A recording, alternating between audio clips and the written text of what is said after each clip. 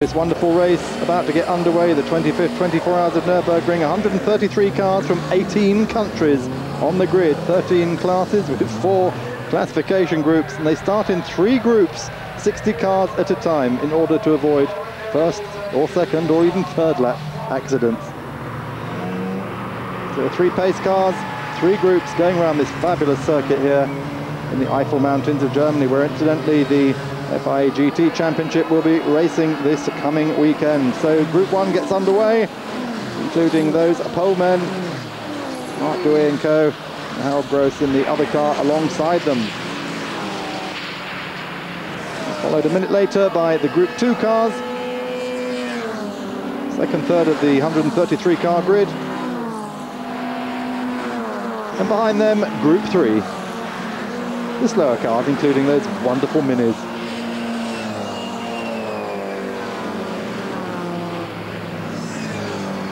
It's not BMW and it's not a diesel car in the lead, it's the Audi S2 Quattro of Reinhold Mohlig that takes the lead.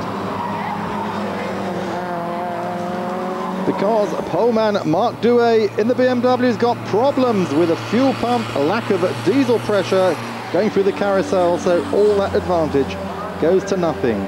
Diesel car in problem.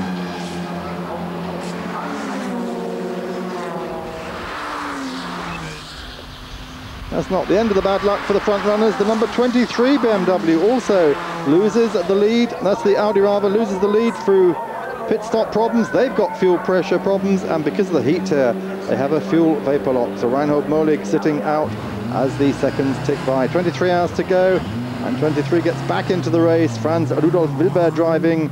So they have lost something like 25 minutes. No chance of winning now, or is there? The Volvo, already with problems in qualifying, heading for the pits with severe tyre problems. At that moment they were 9th overall. Wolfgang Kaufmann. Wolfgang, Porsche racer in the GT series from the beginning, said we had problems, tyre problems because of understeer, and really knocked the tyres out. But 1.5 hours into the lead, number 1 loses the lead. Bad luck for Harold Gross. He suddenly slows and the engine sounds rough, and you can see it for yourself. Through the carousel. Still a long way to go on that lap.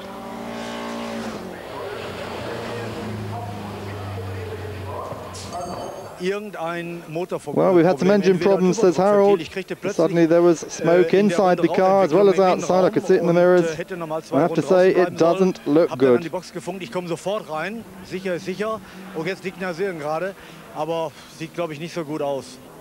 And he was right. Smoke was coming from the engine, and the whole engine has to be replaced. Something you can do in this race, but of course their chances of winning have gone. So 2 of the favourites, 3 in fact, all knocked out at the moment, out of the chances of winning, as we look at the new leader, the number 5 kit car Golf GTI, with Edgar Doran aboard. Edgar, one of the top club racers in Germany for many, many years, also a great international racer from Group C days, and Edgar Doran leading the race. The pit crew waiting for that number 5 Golf. But there's a jinx this year on leading the Nürburgring 24 Hours, because the car has ignition failure. And Chris Nissen is the man who is waiting to take the lead in his Golf TDI. Here he is. Of course, with less refueling stops every 4 hours, the big question is, will the tyres last? And perhaps more importantly, as Chris told us before the start, will the drivers last? Well, Chris radios in, and indeed, after 3 hours, he's had enough. In he comes, and they will change. Christian Abt will take over from Chris Nissen. All this under the watchful eyes of VW Motorsport director Andre van der Vogt.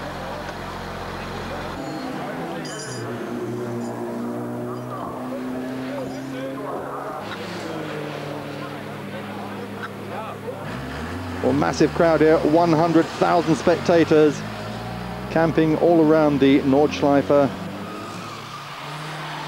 And amongst the antics they enjoy, those are the back markers. Fiat with 3 Cinquecentos on the grid.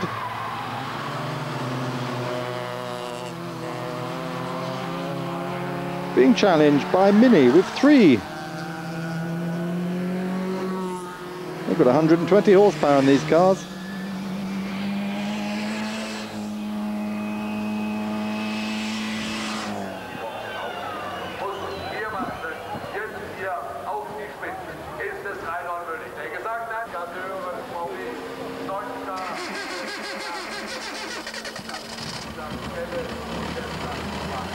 So no problems for the Mini Coopers.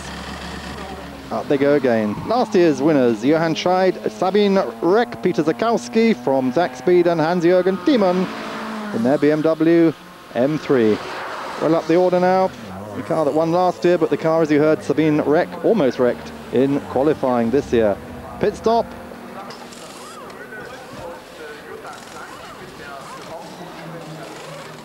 Out gets Sabine, and in gets Thiemann. So still leading the number 4 Golf GTI. There it is. Christian Abt on board at the moment. After 4 hours, there's the standings. So Edgar Doran leading. We'll be back after a short break to see how it goes for the rest of the Nurburgring 24 hours.